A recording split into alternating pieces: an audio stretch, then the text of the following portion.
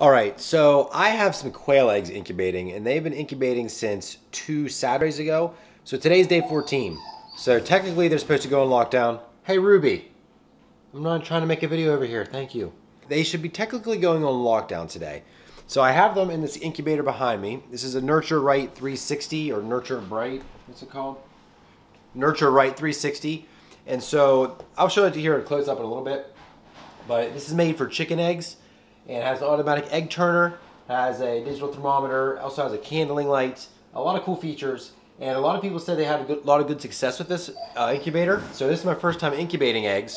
So we're gonna see how it all turns out. All right, now that the dog has a quail egg and she's not gonna bark anymore, let's look at this a little bit closer. And so like I said, I've never hatched any birds at all ever before. And so this is completely new for me. And I'm hoping that it all goes nice and smooth. So I have this incubator here beside the refrigerator, kind of out of sunlight, and I like how I can see in and see everything. Has an automatic egg turner, which will turn the eggs 3 times a day. I can also manually do it by pressing those buttons. As you can see, like these two here, they're not turning. So this is made for chickens, and you put 1 egg per slot. Well, I have 2, and you can see these are turning just fine. But every now and then they get stuck and they have to turn. So every few hours I come and just turn it manually and just to check to see what hasn't turned, and I'll turn those eggs individually so they don't get stuck. Like the yolk sac wouldn't get stuck. So I kind of forgot about that for the first couple of days. So hopefully it's not too many. I got stuck and then didn't develop. But I think it should be all right. But here we have our humidity control, water spouts where you can put the water in. And then up here, there's a button for like the candling. I haven't used that because candling quail eggs is not easy. And then it shows me how many days left. I have 3 days left. So today's lockdown day. So I should be getting birds, you know. Could get some tomorrow. That'd be actually kind of early, but most likely Monday or Tuesday we'll have birds. And then I can actually take this lid off and take away this turner. And that way the eggs can just sit in there. And so this is my first time incubating, so I just incubated all naturally. I didn't spray them off with Listerine or anything to try to kill bacteria. Really, they weren't very dirty at all. And ones that were really soiled, I didn't put them in here. So, but if they had like a little sand or dust on them, I just dusted them off and put them in here. I didn't rinse any of them off with any water. So trying to do this all natural, not sprayed with Listerine or anything. And yeah, we're going to see how it goes. So we will follow back up whenever we first see birds hatching.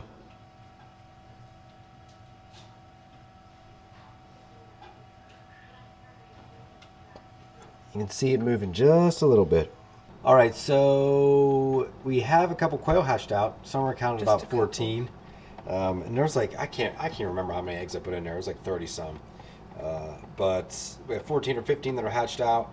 Some of them have been in there for probably, I don't know, close to maybe 18, 20 hours. So probably should get them out.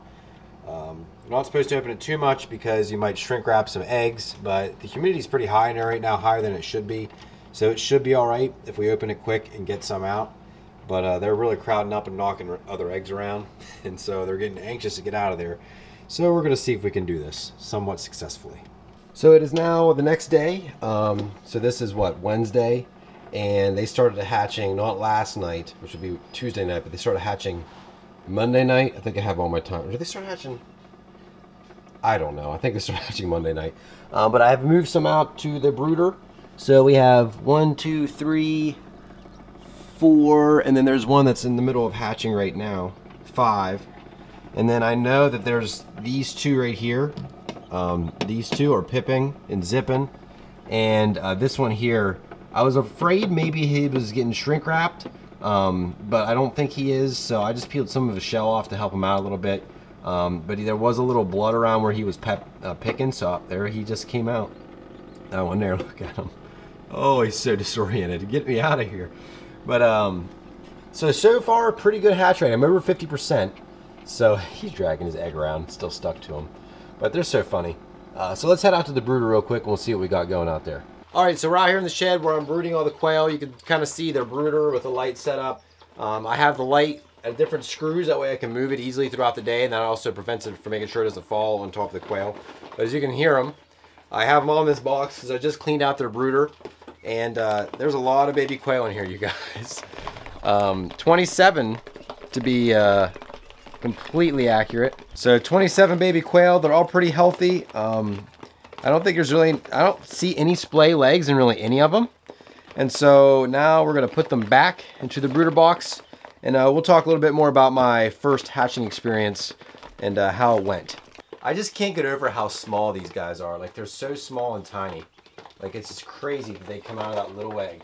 I did have one that hatched, and it did not make it because it looks like he might have had like a herniated, oh my gosh, what do you call it? Oh, I'm bringing your brothers and sisters. Part of his insides looked like they were kind of still out. Herniated umbilical cord is what I think it's called. So he did not make it. I had to humanely euthanize him, which I really wasn't thrilled about. But that's part of having animals.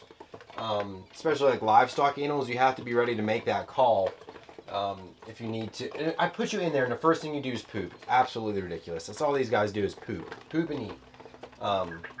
You have to be ready to make that call if you want to have any kind of animal like this. Especially, you know, if you're raising for meat birds, you definitely have to be ready for that. But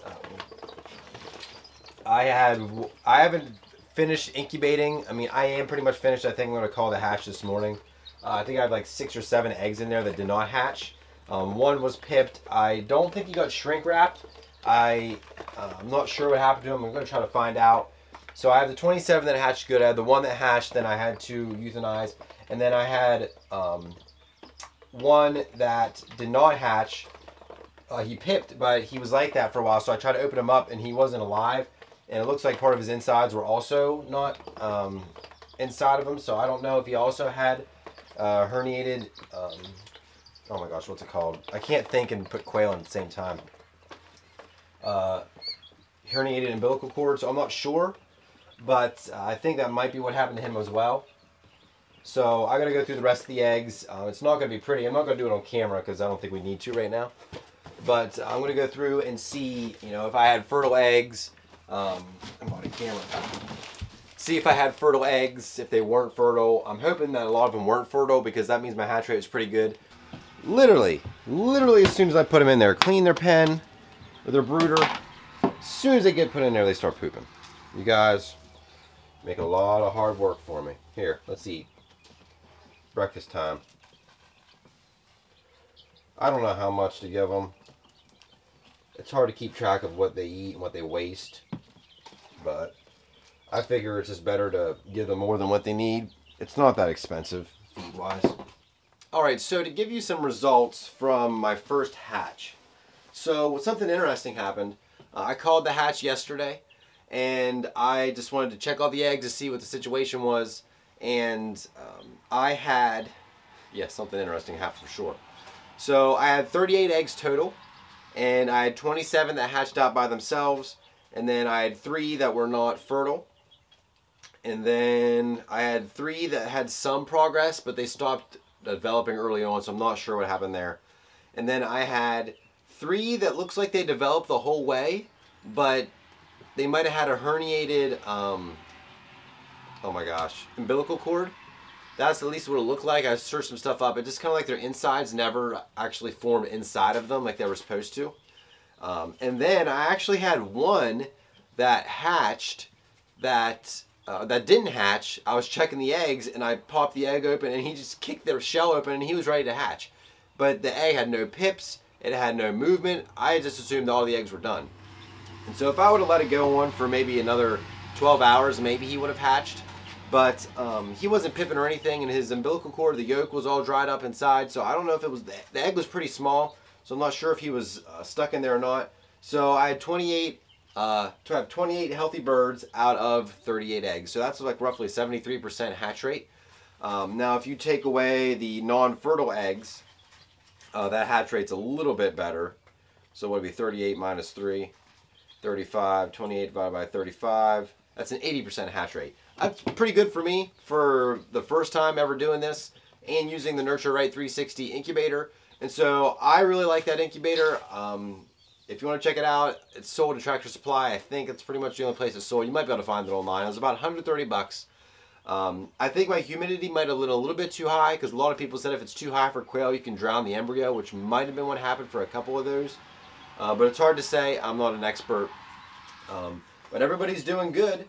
And yeah, let's bring you guys in a little bit closer look. So everybody's doing pretty good this morning.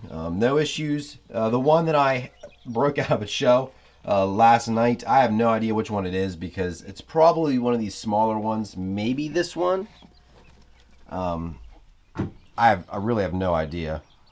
But they all look like they're pretty healthy. Yeah, he's a little smaller than the other ones. But he wasn't very happy being in the incubator by himself drying off. But everybody's doing good. They all know figuring out where the water is. They're pooping all the time. They're eating.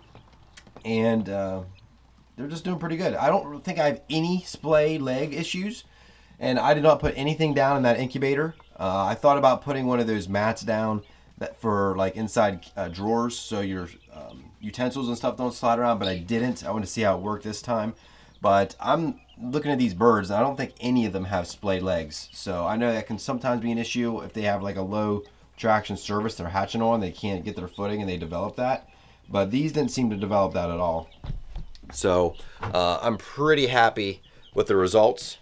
And so I will be trying this again. I will be using the same incubator. If you guys want to check it out, like I said, I'll link it in the description below. I don't get any kickback or anything from linking to Tractor Supply.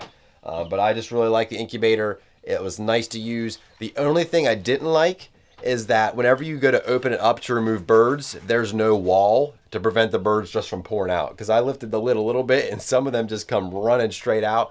I had it on a counter, so they just kind of plopped on the counter. But that's one thing. I wish they would have built the walls a little higher and then put the lid on top of the wall. That would be my recommendation. That's the only thing I really didn't like about it. But other than that, I love being able to see the eggs easily. The temperature gauge seemed to work very well. I didn't have a backup thermometer in it. And the humidity seemed to work pretty well. I did have some trouble at the end getting my humidity down below 70%. It was like 70, 75 for the past like 2 days of hatching, which is a little high. But overall, I'm really happy with it. Really glad to how it worked. And yeah. Oh, you guys got scared about something. And so that's going to wrap up this video. I just wanted to feature a video with the Nurture Right 360, show you guys some of my hatching progress or process. And yeah, and so lots more videos probably to come with these baby quail. Also with these baby chickens that are back here somewhere. You probably can't see them because they're underneath. Oh, they're eating. They're still a little bit skittish. We need to spend some more time with them.